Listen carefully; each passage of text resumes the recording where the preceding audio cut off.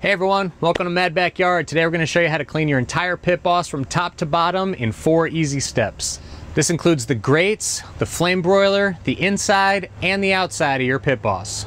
We'll also show you a fast and easy way to remove rust from any part of your Pit Boss without even needing to use any harsh chemicals. Finally, we'll share 2 bonus steps for those of you that want to do an even deeper clean of your grill grates and your flame broiler. So make sure to stay tuned until the end for those. This video is actually part 2 of our Pit Boss cleaning series. In our first video, I showed you how to quickly clean your Pit Boss grates without using any wire bristles and without needing to do a high heat burn off. So if you haven't watched that video yet, make sure to check it out after this one. I'll put a link to it right up here and down in the description below.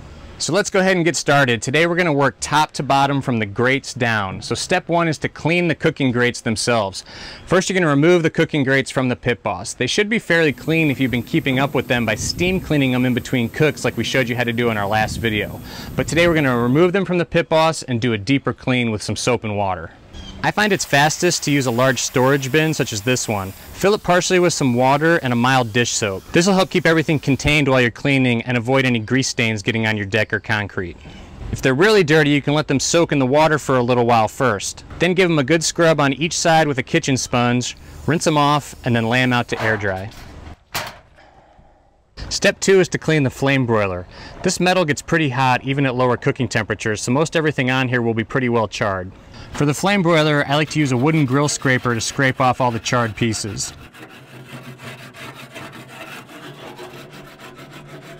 I like how the edge of the wooden grill scraper can really get down in this bottom corner to get everything scraped out. I'll put a link to this scraper and everything else I'm using today down in the description below if you want to check them out for yourself.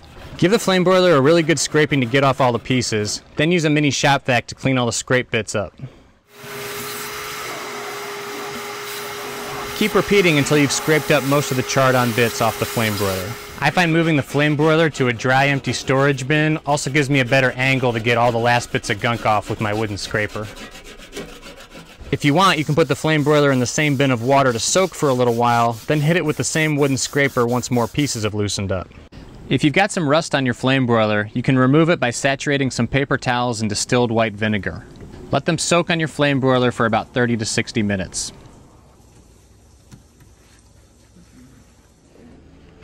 Remove the paper towels and rinse and wipe off the dissolved rust very well. You can repeat as necessary if you've still got more rust. Then rinse off the vinegar, dry the flame broiler very well, and spray both sides with some high heat cooking oil. Rub the cooking oil into the metal to evenly distribute it. This will keep the metal from oxidizing and rust reforming immediately again. Now that we've removed the flame broiler, we're going to use the same mini shop vac to clean all the ash and dust out of the bottom of the Pit Boss barrel. You can use a little steel wool to brush off the flame broiler rod before vacuuming.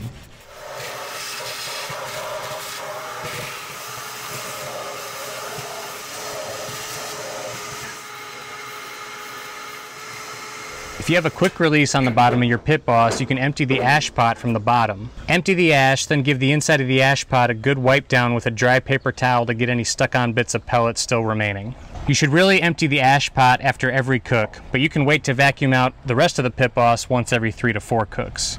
We're going to spray down the inside of the cooking chamber with this citrus degreaser. I like using this kind from Citrus Safe on the black enamel inside my Pit Boss because it's non-corrosive and non-toxic, but still cuts well through the grease. You can spray all over the inside, making sure to get all the ledges where a lot of the grease collects, and let it sit for a few minutes. Then take a sponge or a moist shop towel and wipe down every surface really well, making sure to really get the ledges around the grease chute because this will likely be the dirtiest area on the inside of your Pit Boss. Don't worry about scrubbing the inside of your Pit Boss for hours and hours to try to make it look brand new.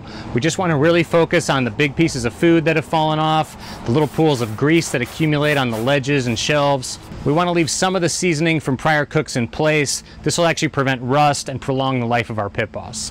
Next, make sure to wipe down the temperature probe as this can accumulate grease over time and distort the temperature reading your Pit Boss controller is receiving. I like to wipe down the thermometer every 3 to 4 cooks, even if I'm not doing a full deep clean of my Pit Boss. Just pour some isopropyl alcohol on a paper towel and give the temperature probe a good rub down to get any grease that has built up off of it. Cleaning the temperature probe is one of the best ways to avoid having temperature control issues when cooking with your Pit Boss. However, we did make an entire video on how to fix 2 of the other most common temperature problems you'll run into on a Pit Boss. So make sure to check out that video if you're running into issues with temperature control. I'll put a link to it down in the description below. Next, rinse off the citrus degreaser with some wet shop towels and then dry everything off really well. If you have some rusty areas on your Pit Boss, now is a great time to take care of them. For instance, we had some rust buildup on the inside of our lid as well as the top of our exhaust chimney that we wanted to get rid of. You can use the paper towels soaked in vinegar again here, wherever you have rust accumulating on your Pit Boss. We draped our saturated paper towels across the lid and let them soak on the metal for a couple hours to dry out the rust. For the chimney, because it only had a small amount of rust, we simply wiped down those areas with a vinegar-soaked paper towel, and that was enough to take it off.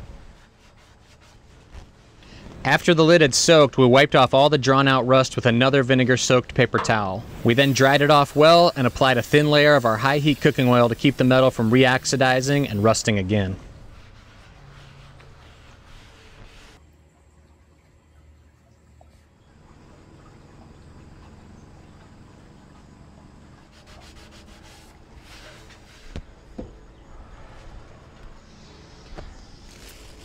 Lastly, for this step, you want to apply a thin layer of cooking oil to the entire inside of your Pit Boss barrel to season everything back up and help prevent rusting. Avoid spraying directly on the temperature probe we just wiped down, but everything else is fair game. After spraying, use a dry shop towel to spread the cooking oil out evenly and rub it in and across all the surfaces, making sure to get in all the corners and the ledges.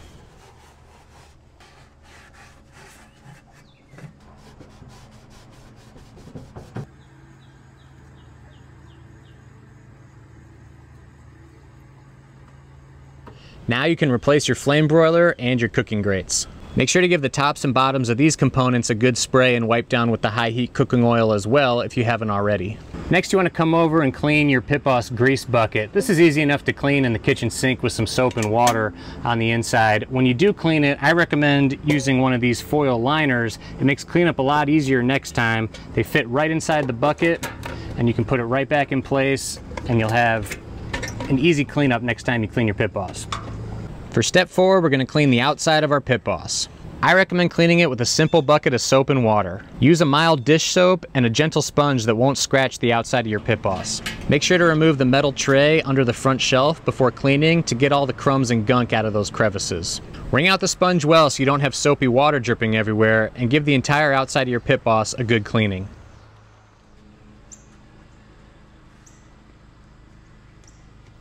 Then gently spray down the Pit Boss to rinse off the soap. Be careful not to get water on the inside of the cooking chamber or the hopper. Also, be careful not to spray upwards directly into the controller box where all the electronics are located. Finally, dry the Pit Boss off thoroughly with some lint-free rags or shop towels to prevent water spots from forming. After following these 4 steps, you should have your entire Pit Boss cleaned from top to bottom. Now you'll notice we used no heavy-duty chemicals while cleaning our Pit Boss. Even when we took off all that rust, it was only with distilled white vinegar. Now, if you want to get a deeper clean on your grill grates and your flame broiler, you may find that you need to use some stronger chemicals in order to get them cleaner. There is some debate in the barbecue world about whether you should ever use strong chemicals like oven cleaner inside your smoker. Some people argue that this can lead to off-putting flavors inside the smoker and even ruin your food. In the process of making this video, we ran a poll on YouTube and found that 70% of you guys never use any heavy-duty chemicals inside your grills or smokers, and the other 30% use them either occasionally or frequently. I use various chemicals to occasionally deep clean my smokers, and I've always found that as long as I did a long, higher heat burn-off afterwards, which I'll talk you through at the end of this video, I've never had any issues. So all that being said, we wanted to keep the first part of this video mostly natural to show you how to clean the Pit Boss that way, and these second 2 bonus steps will show you how to use some more heavy-duty chemicals to help get a deeper clean on your grill grates and your flame broiler. So let's get started. Bonus step 1 is a way to get every last piece of burnt food off your cooking grates, and we did it by putting them in a large garbage bag with some ammonia overnight. Make sure to wear good chemical-resistant gloves when using chemicals like ammonia. We used 3 extra large heavy-duty trash bags to triple bag the grates, poured 2 cups of ammonia into the bag, and tied it up tightly. Tying the bags tightly is very important because it's actually the fumes from the ammonia that clean the grates, so you need to keep them locked in.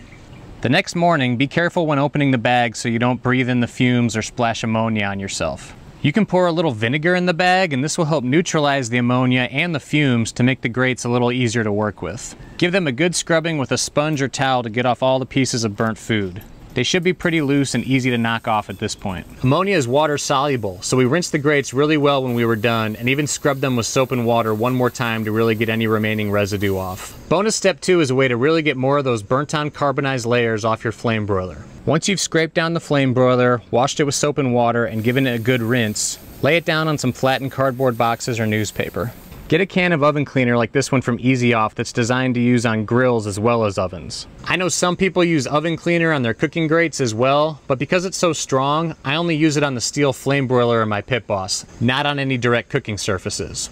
And I definitely never use oven cleaner on the black enamel on the inside or the outside of my Pit Boss, as it could be corrosive and cause staining. Generously spray the foam on the top of the flame broiler. Make sure to wear a good pair of chemical resistant gloves when handling chemicals like oven cleaner. Let the oven cleaner soak on the flame broiler for about 40 minutes to an hour, or whatever the directions on your particular bottle say. The oven cleaner will eat away at the leftover carbonized drippings we weren't able to remove with our wooden scraper or with the soap and water.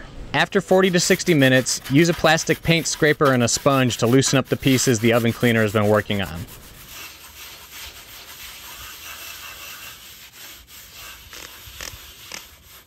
Then rinse off the oven cleaner very well.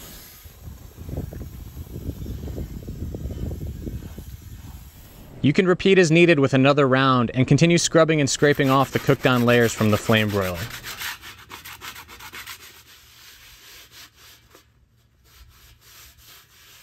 We did 2 rounds of oven cleaner and we're happy enough with the results. We could have possibly done 4 or 5 to make it look even better, or even tried soaking it overnight in a garbage bag, but we wanted to get on with cleaning the rest of our grill. But you can spend as much time on your flame broiler as you like. We then dried the flame broiler well and quickly sprayed it with the high heat cooking oil to season it and keep the metal from oxidizing and re-rusting.